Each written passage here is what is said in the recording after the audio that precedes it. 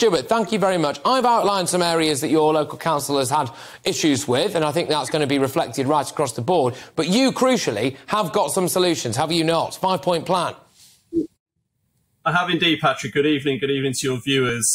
You're quite right to put it in the context that you have in terms of the level of pressure and the resource burden that is placing on local authorities like the one of which I'm a member. But myself and the council leader, Councillor Andrew Johnson, have come forward with a 5-point plan. We published this on Conservative Home a few weeks ago. And let me just quickly take you through that. The first is very much speaking to what you were just referring to in terms of getting local people involved. We need to have a local funding formula that government introduces, which isn't just the direct cost from taking a asylum seeker or a refugee, but accounts for the downstream costs, all the costs you were just listing, but also a local forum where we can have the 4 C's. That's got to be cooperation, collaboration, coordination, and crucially consent. Without consent, that is going to continue to cause dismay amongst the local population, and that's not what we want at all. Secondly, and I am pleased to see that the Prime Minister's moved on this, I think we have to have a dedicated border control unit. The Home Office is a basket case of a department, in my opinion. Many years ago, the former Home Secretary, John Reid, described it as not being fit for purpose. I don't think it's improved at all in recent times. I think it's badly lacking match fitness. And a bit like we did with the Vaccines Task Force, of which I was a member of, I think we need to actually take this out of the Home Office with proper leadership, external expertise and focus. Third area, international dialogue. Yes, good again to see the Prime Minister engaging with France, but we can't just have entente cordiale here where we give more money to France, we seemingly have people patrolling with the French, but then no legal enforcement.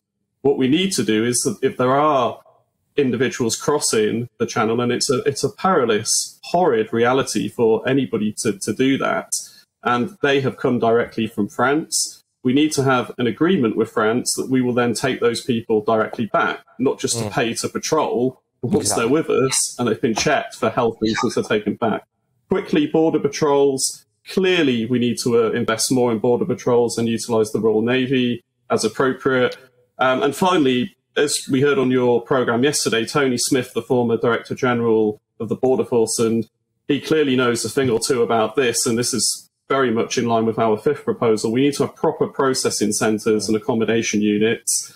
If needed, we need to look at repurposing public assets close to the border or looking at mobile units. We can't continue this policy of dumping in hotels. It's not fair on the asylum seeker or the refugee who's often coming from a very traumatised background. It's not fair on the local population. No, exactly that. And in your area right now, a couple of pretty major hotels are facing up to the reality that now the people who used to work in them have not got jobs. People in the local area have got a lot of these people who they don't know exactly who they are or where they're from to contend with. There's a massive burden, as I've outlined, to public services and local services. And it's people like you who are at the coalface of this, and people like you, frankly, who may well have to suffer, wrongly, by the way, because you had no say in this, at the ballot box at the next election, whether it's a local election or indeed in your area. By the way, it's worth pointing out the local MP there is Theresa May.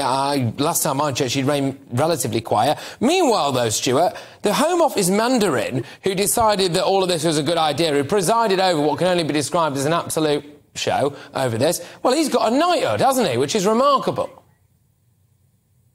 I think it's absolutely staggering. It's deeply confusing and profoundly perplexing how someone can be rewarded and honoured for overseeing the type of situation as described. I mean, that would be a bit like a football manager who's overseeing the relegation of their team winning Manager of the Year. I think the likes of Pep Guardiola and Arteta, and I'd like to put Eddie Howe, my manager of my team, Newcastle, in the mix there, would be jumping up and down saying, what's going on?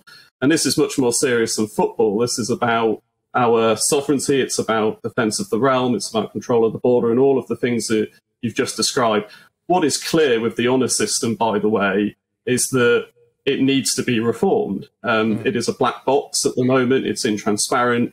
When someone gets an honour, what needs to happen is we need to publish the criteria by which they've been given an honour and who actually nominated them, because There is privilege and access here. What on earth can this guy's criteria be? Yeah, what on earth can this guy's criteria be? Matthew Rycroft, Sir Matthew Rycroft, right? So he's going to end up with this criteria of, well, did you absolutely knacker local areas up and down the country? Did you manage to cost people their jobs? Did you manage to put an extra burden on social housing? Did you manage to put an extra burden on just social care in general? Did you do a lot to knock down house prices? All of this stuff. I mean, it's hardly a winner, is it? Look, Stuart, can I ask you, do you think if there was a referendum in the local area, in the Royal Borough of Windsor and Maidenhead, and it was made even more obvious to people, the exact cost. So they were given a straight choice between, do you want to continue down this particular path now with the migrant hotels and have a 1.25% increase to your council tax / £1 million funding cut to your local budget? Which way do you think they'd vote on that? I think people clearly would not be in favour of the situation as it is. When I speak to people, look, people are kind-hearted and kind-spirited overwhelmingly. They want to play their role. We have a proud heritage as a country in giving genuine asylum seekers refuge, and we should continue to do that. That is the right thing for the United Kingdom of Great Britain and Northern Ireland to do. But it has to be done in a way that's secure, that's controlled, and that has proper, robust processes. We cannot have a situation where we can't control the border, and then when we are seeking to process people, we dump them in local hotels. That is unacceptable. It's not sustainable. And quite rightly, local people want to see that reformed. It's why the government has got to put this very top of its list in 2023. I know there's a lot going on. I appreciate that. But remember, people voted for Brexit.